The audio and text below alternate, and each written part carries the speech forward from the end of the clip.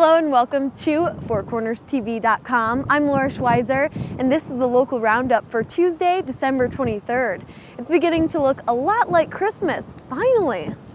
There was a nice little dusting here in town, but what's most noteworthy was the wind.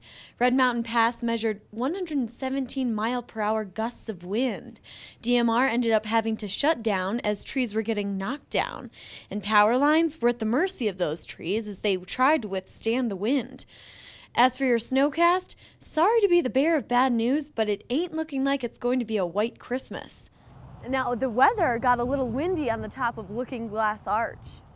Watch as 4CTV's very own Daredevil scales one of Moab's hot spots. But the wind isn't the only fear factor. Catch an all-new Breaking Point at 2 p.m. today, only here on Four Corners TV.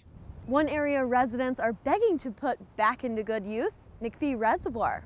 It used to be a hot spot, but recently recreation has dwindled.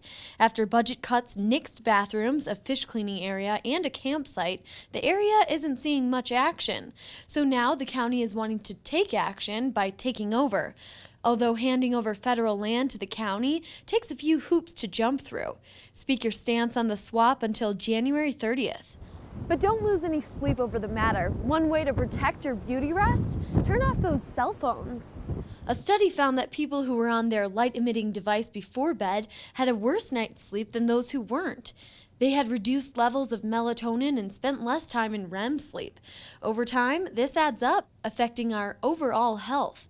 So ditch the phone and iPad before bed. We'll all be sleeping soundly tomorrow when Santa arrives, but it looks like Santa came early this year. Our very own Ayla met up with the big man in red. But what does Mr. Claus want for Christmas? Find out today on In the Neighborhood at 3 p.m. The holidays are always a time when laughter and liquor are aplenty. Typically, offices don't allow drinking on the job, but researchers have found that a certain level of inebriation sparks your level of creativity. Hence the creation of the Problem Solver. It's an IPA stocked with a scale so that drinkers can get to their peak level of ingenuity. Thanks for watching the local roundup on fourcornerstv.com. I'm Laura Schweizer, and I'll see you tomorrow.